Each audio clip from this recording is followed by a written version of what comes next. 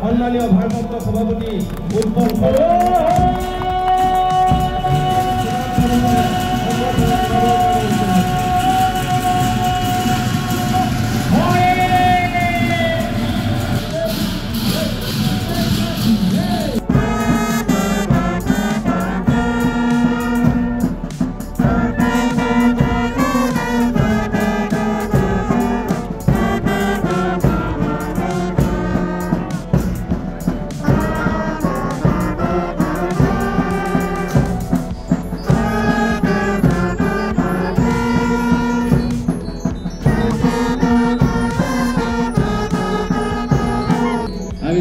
জিলা ছাত্ৰ সন্থাৰ সন্মানীয় সাধাৰণ সম্পাদক অৰূপ তালুকদাৰক মই সদৌ অসম ছাত্ৰ সন্থাৰ সন্মানীয় ভাৰপ্ৰাপ্ত সভাপতি উৎপল শৰ্মা ডাঙৰীয়াক সম্বৰ্ধনা জনাবৰ কাৰণে অনুৰোধ জনাইছোঁ। আৰু লগে লগেই আমি সদৌ অসম ছাত্ৰ সন্থাৰ সন্মানীয় সাধাৰণ সম্পাদক শংকৰজ্যোতি বৰুৱা ডাঙৰীয়াক অভ্যৰ্থনা সমিতিৰ সন্মানীয় সাধাৰণ সম্পাদক নিতুল বৰা ডাঙৰীয়াক আমি এখনি গামোচাৰে সম্বৰ্ধনা জনাবৰ কাৰণে অনুৰোধ জনাইছোঁ। ছাত্ৰ সন্থাৰ সন্মানীয় মুখ্য উপদেষ্টা ডক্টৰ সমুজ্জ্বল কুমাৰ ভট্টাচাৰ্য ডাঙৰীয়াক অভ্যৰ্থনা সমিতিৰ সন্মানীয় সভাপতি আমাৰ সকলোৱে শ্ৰদ্ধাৰ ডক্টৰ ভূপেন শইকীয়া ছাৰক মই এখনি ফুলাম গামোচাৰে সম্বৰ্ধনা জনাবৰ কাৰণে অনুৰোধ জনাইছোঁ। সদৌ অসম ছাত্ৰ সন্থাৰ পতাকা উত্তোলন কৰা আমাৰ সকলোৱে শ্ৰদ্ধাৰ উৎপল শৰ্মা ডাঙৰীয়াই বক্তব্য তেজপুৰবাসীৰ ৰাইজে এই অনুষ্ঠানটো আয়োজন কৰিবৰ কাৰণে প্ৰতিকূল বতৰৰ মাজতো অহোপুৰুষাৰ্থ কৰি ছাত্ৰ সন্থাক যি বুকুৰ মৰম দিলে তাৰ কাৰণে আপোনালোকৰ ওচৰত কৃতজ্ঞতা প্ৰকাশ কৰি সকলোৱে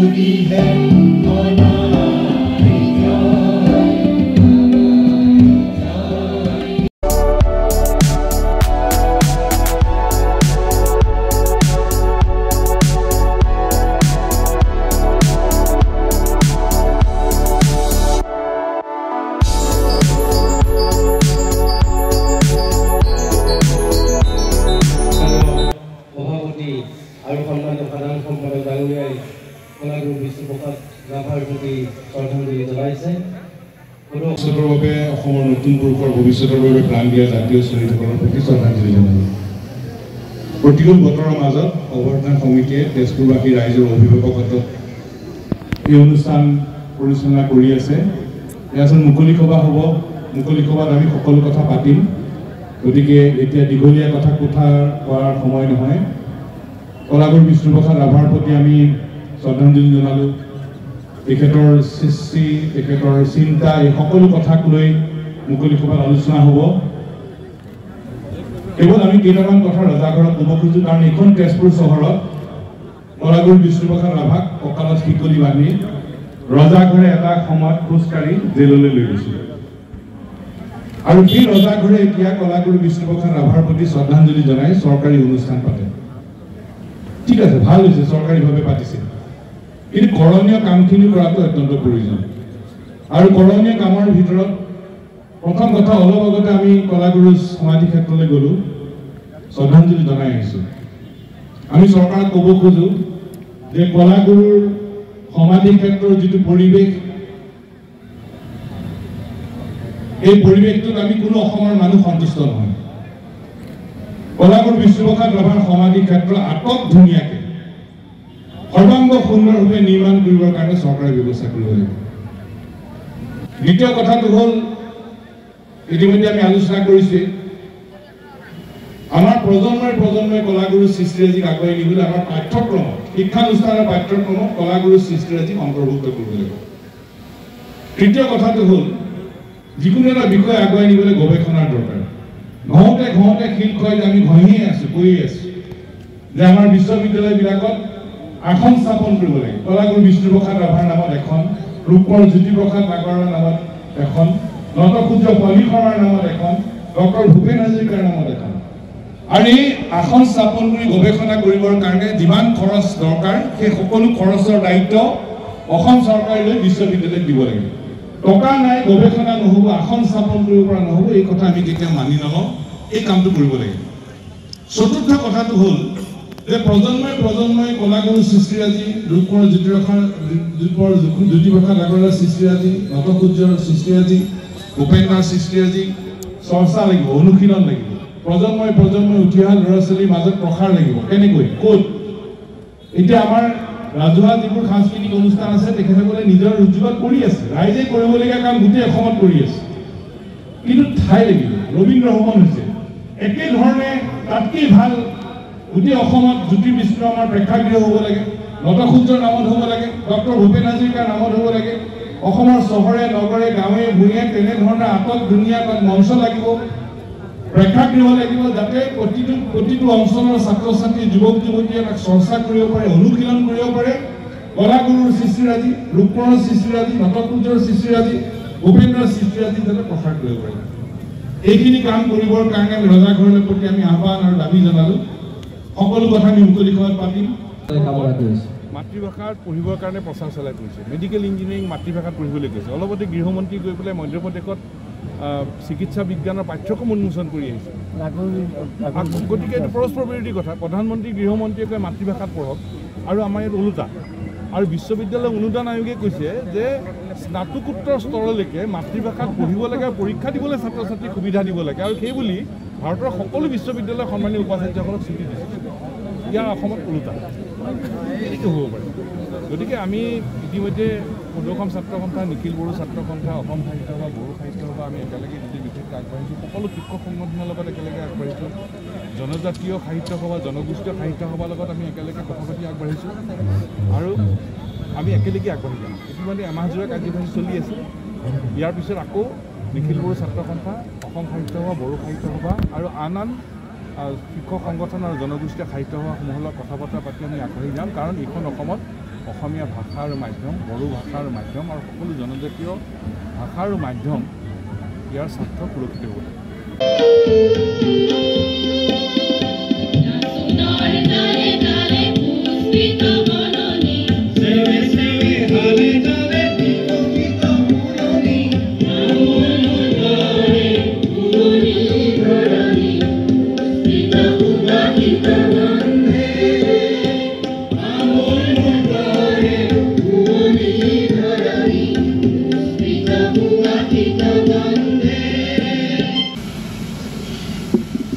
আমাৰ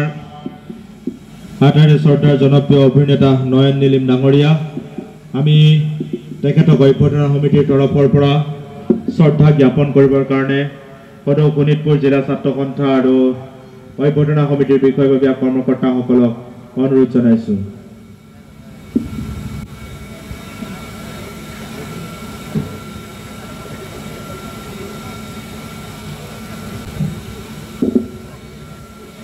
আমাৰ মাজত আজিৰ কেন্দ্ৰীয় বিষ্ণু ৰাভা দিৱসৰ লগত সংগতি ৰাখি আমি কেইগৰাকীমান ব্যক্তিক কেন্দ্ৰীয় সমিতিৰ তৰফৰ পৰা সম্বৰ্ধনা জ্ঞাপন কৰিবৰ কাৰণে দিহা কৰিছিলোঁ আৰু আটাইকেইগৰাকী শিল্পী আহি আমাৰ মাজত উপস্থিত হৈছে। গতিকে মই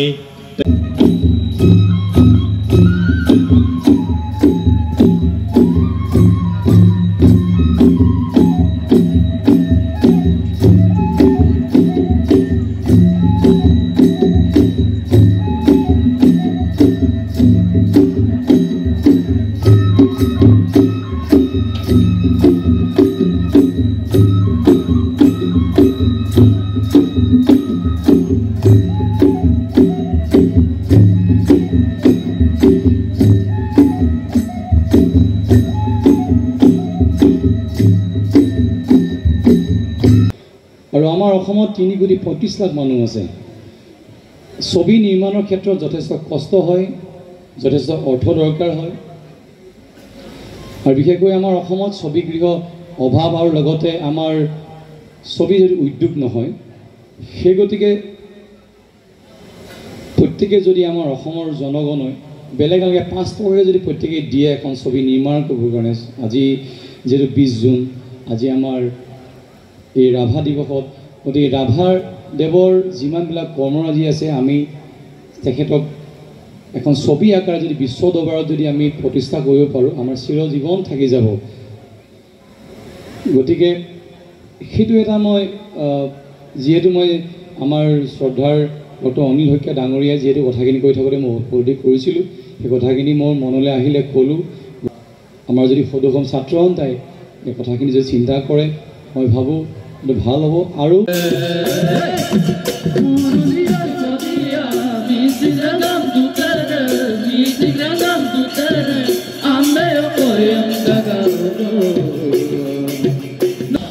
এইগৰাকী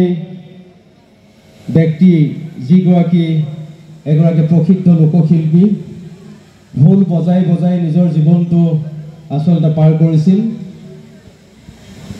আনগৰাকী ব্যক্তি আমাৰ সকলোৰে শ্ৰদ্ধাৰ কৃষ্ণা দাস নাথ বাইদেউ, যিগৰাকী বিষ্ণু ৰাভা বঁটা প্ৰাপক বিশিষ্ট অভিনেত্ৰী। আমি বাইদেউ আগবাঢ়ি আহিবৰ কাৰণে অনুৰোধ জনাইছোঁ। আমি বাইদেউৰ সুস্বাস্থ্য কামনা কৰিছোঁ। আহি থকা দিনত বাইদেউৰ শংকৰী কলা সংস্কৃতিৰ সাধক গজেন শইকীয়া ডাঙৰীয়াক আমি সম্বৰ্ধনা জনাব বিচাৰিছোঁ। ছাত্ৰ সন্থাৰ সন্মানীয় ভাৰপ্ৰাপ্ত সভাপতি, সন্মানীয় সন্থাৰ সাধাৰণ সম্পাদক, সদৌ অসম ছাত্ৰ সন্থাৰ সন্মানীয় মুখ্য উপদেষ্টা, সন্মানীয় উপদেষ্টা আটাইকে আমি তেখেতক সম্বৰ্ধনা জ্ঞাপন কৰিবৰ কাৰণে অনুৰোধ জনাইছোঁ।